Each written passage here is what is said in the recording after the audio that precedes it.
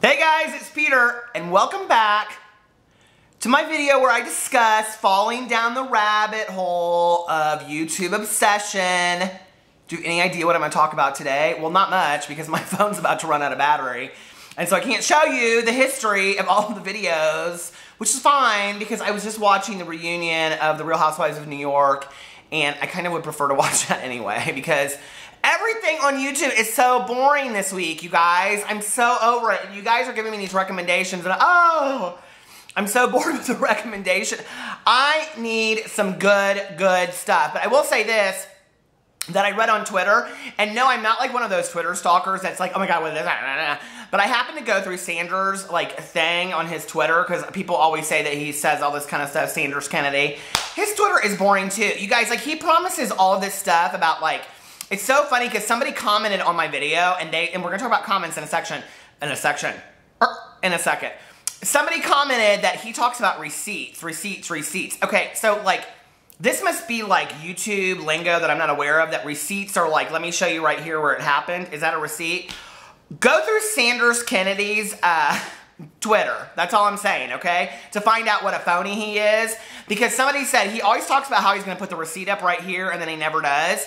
If you go through his Twitter about a week ago, he asks the Twitter world, he says, could somebody let me know a good app for capturing receipts? Well, I thought you already knew how to do that because you were going to include them in the camera. But anyway, Sanders, I hope you feel much better, because one of the things that I did find out on Twitter last night was that Manny MUA and Patrick Starr are friends again and followed each other on Instagram. And I told you, just listen to Peter, because I know these things. They're going to work their shit out, trust me. Okay, so anyway, let me tell you what has happened in the last 24 hours since I've been on YouTube. Well, I got Jimmy John's. That's one thing. Did I have mustard on my mouth? Did you guys go to Jimmy John's? I love Jimmy John's. Anyway, do you guys want to know who my favorite Real Housewife of New York is? Can you guess? If you can guess, put it in the comment section below. And if you guys watched the reunion, can somebody tell me what that crazy dress was that Carol was wearing? Is that like a Chanel vintage or something? It was horrible. I did not understand it at all. But anyway, you guys, we can't talk about the Real Housewives of New York or any of them, because that's real gossip. We have to talk about gossip about YouTubers that aren't in anybody. So let me get right to this first of all. Somebody told me to go watch this Shannon Rose. Is that her name? She was a porn star or something. One of my biggest pet peeves, this is kind of a pun, a lyrical pun.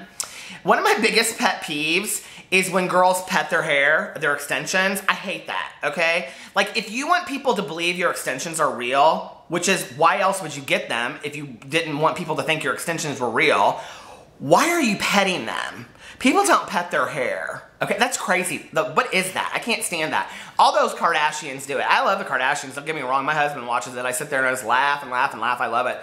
But I just can't stand when people pet their hair. I don't understand that at all. So anyway,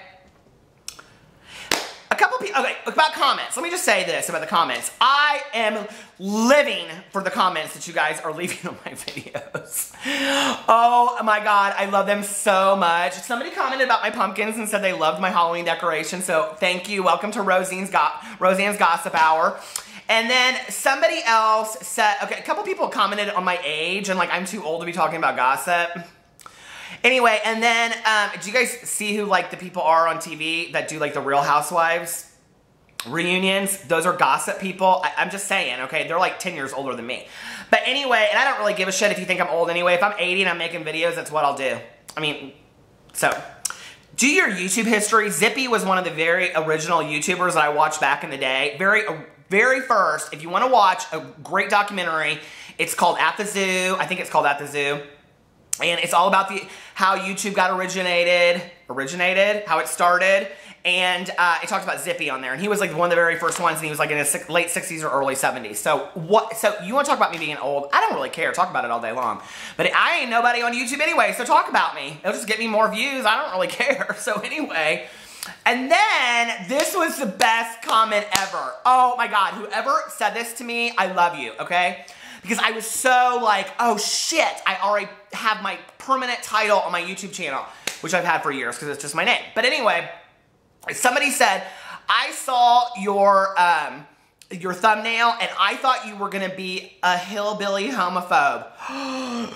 Oh my God, you guys, I loved that comment. I got laughing so hard in the car when I saw that because, of course, I do read the comments, text, and drive, and I know I shouldn't. But anyway, I was at a stoplight, I swear. But anyway, I was reading that comment, and I got laughing so hard. I was like, that would be the most perfect channel name for me, the hillbilly homophobe, and then you come to my channel and you find out that that's not what it is.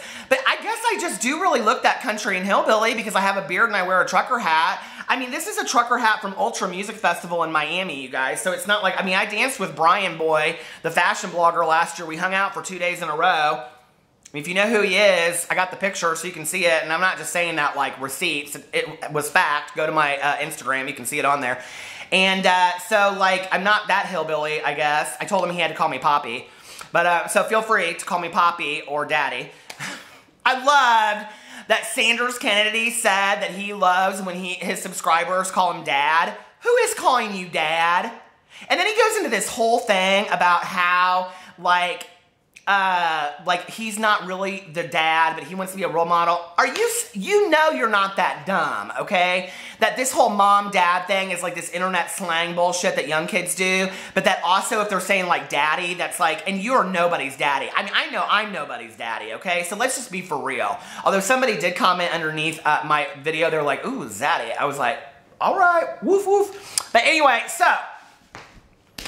that's what happened. So I'm reading these comments. All right, are you ready? Because this is not clickbait, you guys. If there's a title at the top, you're gonna get your story. I'm not like Sanders Kennedy, okay? Who, by the way, kept on tweeting things out the whole time he was at Playlist Live, and he was like, oh, do this, can't wait to see this, and can't wait to tell you guys this. Oh, I have so many stories to tell you from Playlist Live, so many stories.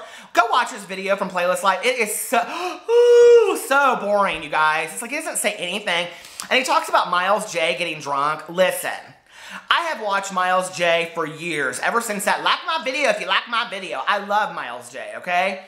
Miles J is stuck in that depressing ass apartment bedroom where he takes all of his videos for years. If he wants to get out, turn it out, and dance on the dance floor drunk, have at it, Miles, okay? We interviewed Miles J years and years ago, and it was like one of the most fantastic interviews I've ever... Fantastic hillbilly homophobe. It's like one of the most fantastic... I could even have a theme song, and then I could go available on iTunes.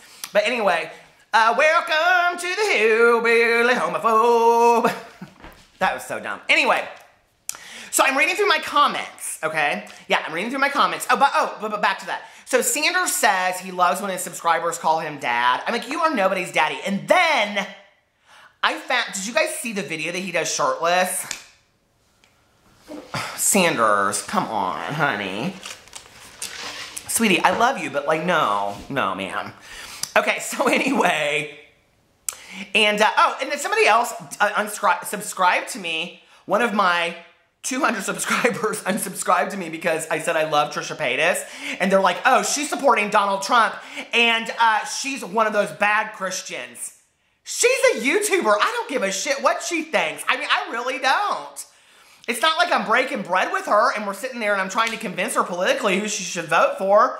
You guys, we're not that close. I mean, I love her YouTube presence. I don't know that I love her as a person. I don't know her as a person. So if you hate me for that, whatever. I mean, it doesn't take long to figure out that I'm gay. I'm married to somebody that's Latino. I'm probably not voting for Donald Trump.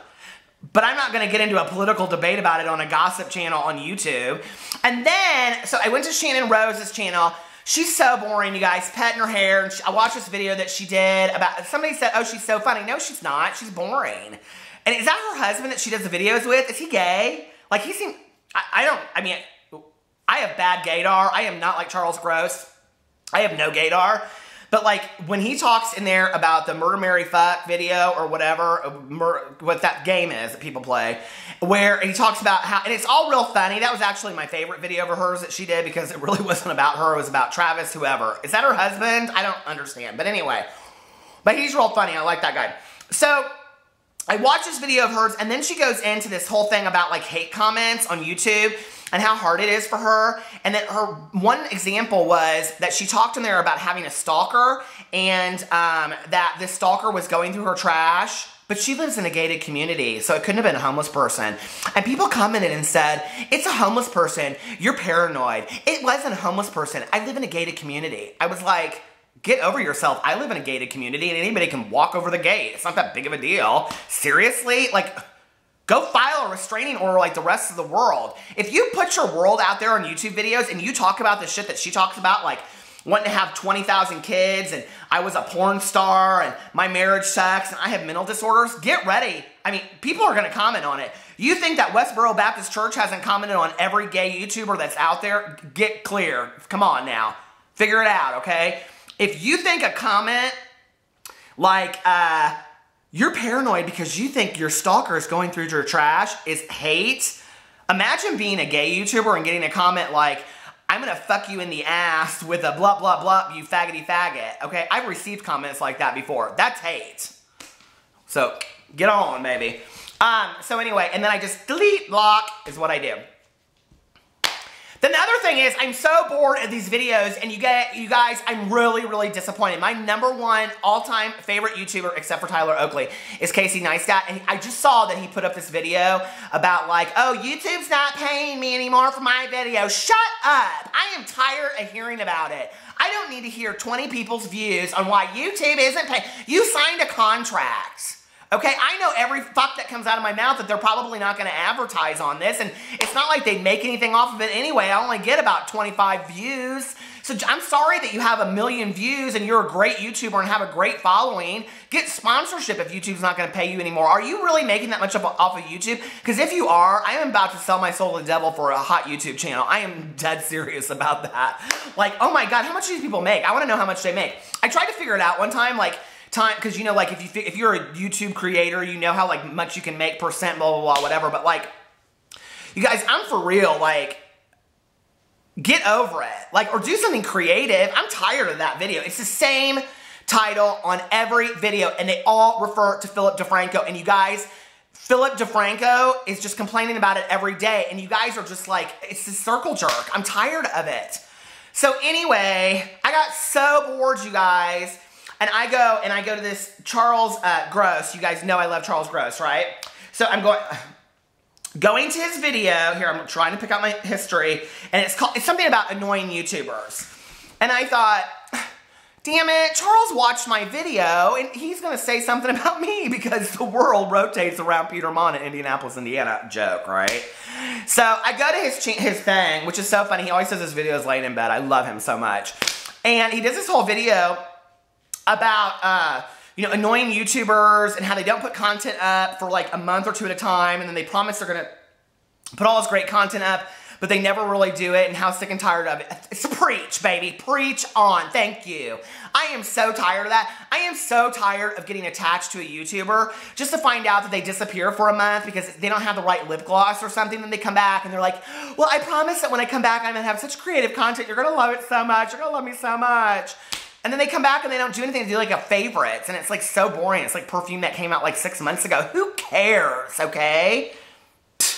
So anyway, go to the dollar store and buy some Musk body spray or something, especially if you're losing money from your clicks on YouTube. Anyway, so I love his videos so much, but in there he talks about how he loves these new, authentic, creative YouTubers, and I'm like, is he talking about me? Is he talking about me? Because I'm so creative and authentic and new, right? As if Charles Gross would be talking about me. So I'm like, whatever, and I love the video, but anyway. And then I went and I like watched another one of his, and then I was like laying in bed and I'm going through my comments, and I did this video the other day. If you haven't seen it, I list like every YouTuber in the world and that I talked about in that video, and guess who my first comment was? It was from Charles Gross. Oh my God. I literally was like this.